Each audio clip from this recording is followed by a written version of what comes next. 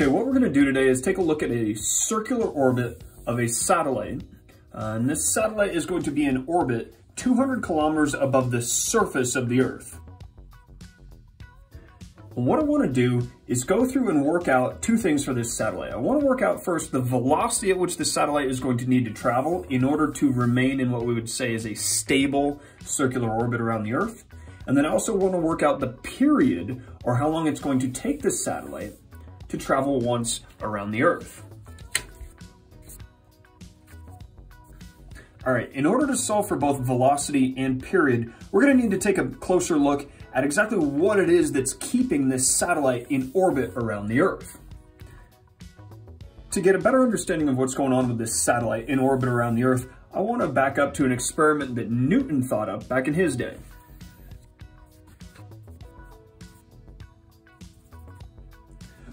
What Newton imagined was a cannon placed on top of a mountain. Now, if we were to fire a cannonball out of this cannon and we ignore air resistance, that cannonball would travel in an arc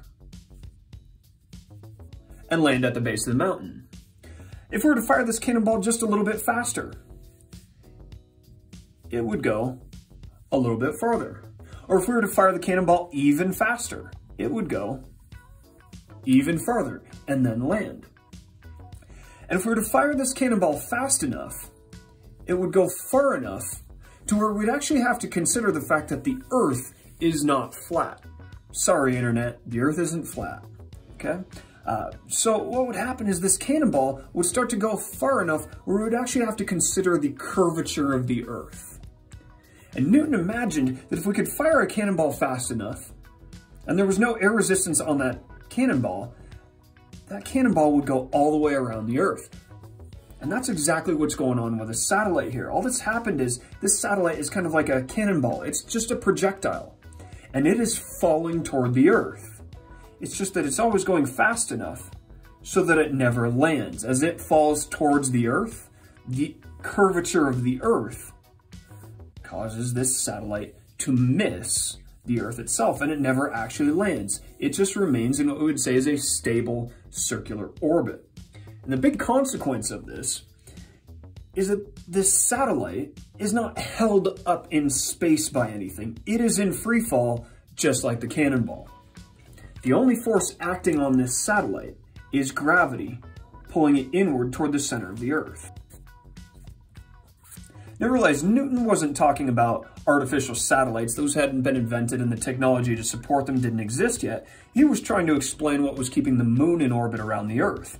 And ultimately Newton and other people of his time, not just Newton, came up with this idea that ultimately the moon, just like this cannonball, is in a constant state of free fall toward the Earth. It simply keeps missing the Earth. And that's exactly what's going on with this artificial satellite or man-made satellite that we're dealing with here, just a little ways above the surface of the Earth. So we can apply some basic physics to this situation in order to solve for the velocity and period of this satellite. Realize this satellite is moving in a circle. Therefore, there's some force has to be acting centripetally on this satellite. Now, the only force which is acting on the satellite is gravity. So in this case, we are going to say that the force by gravity is the centripetal force. It is gravity that is acting as the centripetal force. So we can expand each of these terms.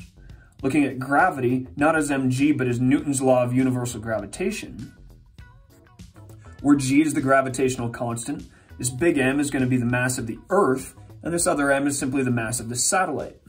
The radius is going to be the distance between the center of the Earth and the satellite, and we'll get into that in a minute here. Now we're going to set this force by gravity equal to the centripetal force, since it is in fact gravity that is acting as the centripetal force. And we know centripetal force is mv squared over r. And the m we have to be a little bit careful with here. This m is in fact the mass of the satellite, not the mass of the Earth, because it's the satellite that's moving in a circle. The radius, again, is the distance between the center of the Earth and the satellite, because that is the radius of orbit here. This velocity, well, that's what we're trying to solve for right here, the velocity of the satellite. So, First, we'll see we get a little bit of cancellation here. The mass of the satellite is actually irrelevant, whether we're talking about a small man-made satellite or something large like the moon. The mass is irrelevant. The radius partially cancels out, and we're left with the velocity. Is the square root of g times the mass of the Earth over the radius of orbit. So in plugging in the numbers from this problem, g, the gravitational constant, is 6.67 times 10 to the minus 11th. The mass of the Earth is 5.97 times 10 to the 24th. And the radius of orbit is not 200 kilometers. That's simply how far this satellite is above the surface of the Earth. We have to add to these 200 kilometers the radius of the Earth itself. The radius of the Earth is 6,380 kilometers, or in meters, 6,380,000 meters. Remember, we always need to be dealing with things in terms of meters and kilograms and seconds. And so here we have the radius of the Earth plus 200 kilometers, or 200,000 meters.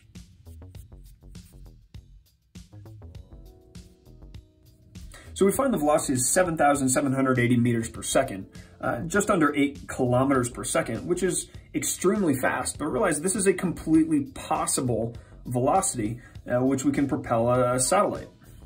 Next, I want to take a look at the period of this satellite. The period is going to be based largely on the velocity, which we already found, and a little bit of geometry. I want you to realize period is simply the time it takes for a satellite to travel once around the Earth, or to go through one full orbit. Well, that means that this satellite traveling at 7,780 meters per second is going to have to go around the entire circumference of this orbit circle. So circumference, we know, is 2 times pi times radius. Knowing a velocity and a distance, or the circumference, we can solve for the period. Because remember, period, or really time, is going to be the distance traveled, that's the circumference, over the velocity, or speed.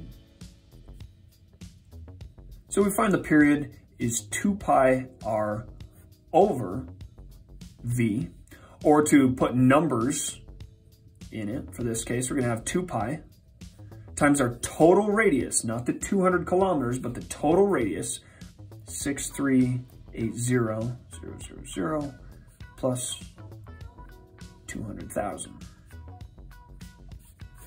over the velocity, which we already found. And we find the period of this satellite is 5,178 seconds.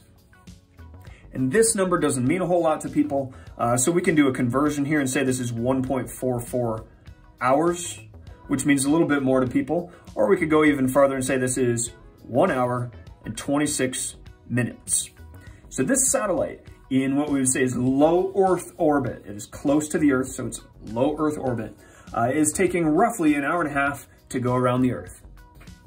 So in this problem, what we've done is we've taken a look at this satellite and realized that it's mechanically not any different than a cannonball, which has been fired horizontally. It's simply missing the Earth, which is why it keeps falling toward the Earth, but never actually landing.